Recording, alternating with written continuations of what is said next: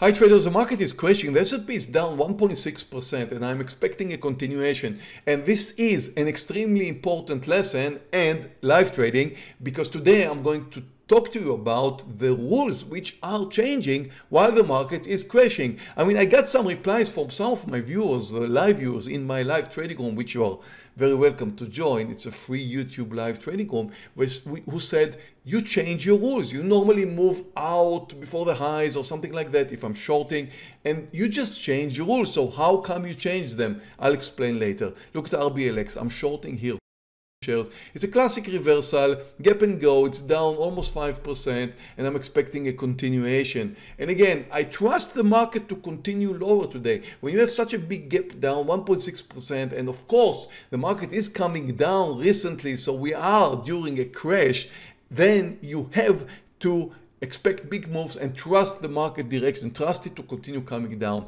Watch Netflix, it's down 4.7% and I'm going to short it because it's a nice reversal point, shorting here 2,000 shares, and I wouldn't mind adding. You will see later that I keep adding to my short as long as the market is proving to me that it wants to come down. DOCU is down 24% and it's also reversing. It should be a gap and go. I'm shorting 2,000, then I'm adding another 2,000. I thought I should have a little bit more size, so I'm now short 4,000 shares in DOCU. Coin tried to move higher, failed, and now it's getting back to the low, so I'm about to short here 4,000 shares, hoping for continuation. And again, when the market's crashing this way, the way it does today, you leave your stocks a little bit more space. Now take a look at what happens now. The second 5-minute candle is green. And again, this is not good, because now the stocks I'm short are about to move higher. Not so with RBLX, which keeps the downtrend, but look at what happened to coin. Now, normally I would move out before the highs.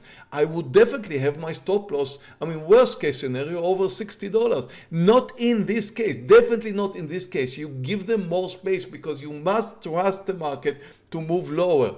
Now the same with DOCU, it's kind of going sideways, I'm a bit red. Same with Netflix, it's kind of going sideways, it's a bit red, but I do expect the market to continue coming down. I have to trust the market, and I am also adding quantities to the market while I see that the market is about to move down. Now take a look at this red candle that you're seeing here. It's the first sign that the market is going to bounce down. That's why I'm looking for a stock that is weak, shorting now Meta. And look at the results so far. I'm down $25,000. I don't care. I mean, of course I care, but I do expect it to be something that will change while the market will move down. Now take a look again at the S&P 500, a second red candle, and I again expect a continuation. Therefore, I find another trade, NVDA, and I'm shorting it here. And it's a nice reversal point. Let's fast forward it so we see just specifically what happened in NVIDIA. And please remember, the market did the same. The S&P 500 came down at the same time. And look at the way NVIDIA moves down. I'm up $8,000, $9,000, $10,000.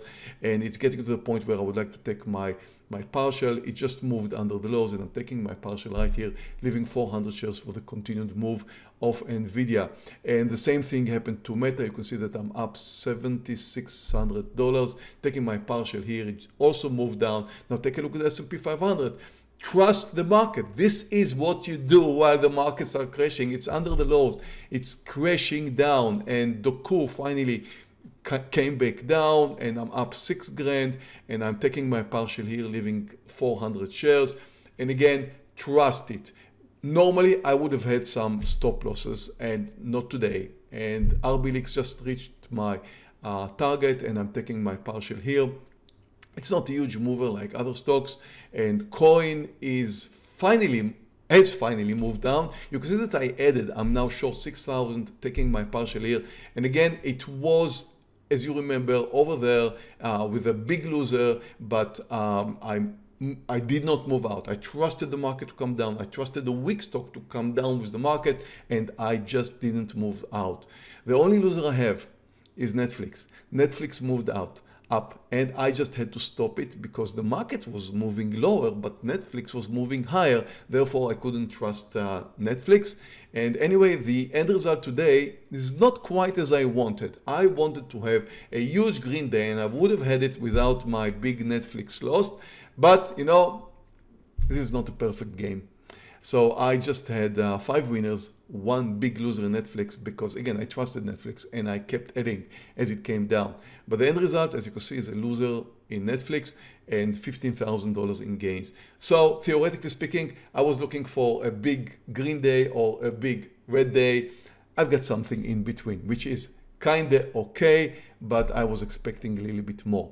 Please remember, when the market is crashing, the rules are changing. You do not follow the same rules. When you have stop losses, don't activate your stop loss at the point where you normally would. Just trust the market to move lower. Add to your quantities once you see that the market is in fact moving in your direction. Don't be quick to stop the stocks that are going the wrong way as long as they are weak. I mean, I shorted stocks which were down 4, 5, 24%. I didn't short stocks which were up or went sideways. I shorted stocks which are likely to move down with the market or better. Not all of them worked out like Netflix, but the way you trade when the market is crashing down is different. It's not the same rules. Hope you like this video enough to give me a like. I will really appreciate that. And please remember that trading is extremely hard and most traders do lose money. So please start with a demo. There's a link right here below this video to a Colmex demo, same platform I'm trading, which I believe is the world's best platform. So there's a link below. You can open the Colmex account or just use the demo. Doesn't cost you anything. And you can subscribe to this channel by hitting the subscribe button here and on the notification bell if you want to be notified of my future uploads. And again, thank you very much for watching this video and I'll see you in my next video.